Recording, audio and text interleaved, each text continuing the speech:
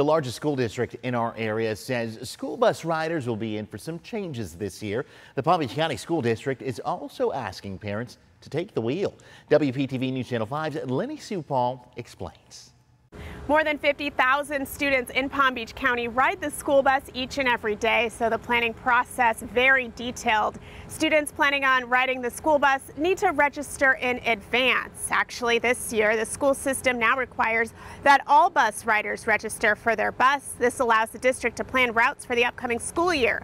And let's just say the planning process is extensive, especially with a shortage in bus drivers. We have just about 100 vacancies right now. With everybody coming back, it is going to be a huge challenge on us with the reduced number of drivers. My ask would be, hey, if you are transporting your kid over the past few weeks, help us out on transport now for the start of school. Give us an opportunity to build up this efficiency that we're building in, and then they can come back into the stream. For the ones who have absolutely no other choice, we're here for you. Officials really stressing the need for parents to register ahead of time since all students will be back in the brick and mortar class setting this fall. They have extended the deadline to register so parents can still sign up. And all of the routes and bus stops for this year will be posted online on August 2nd. Reporting from West Palm Beach, I'm Lenny Sue Paul.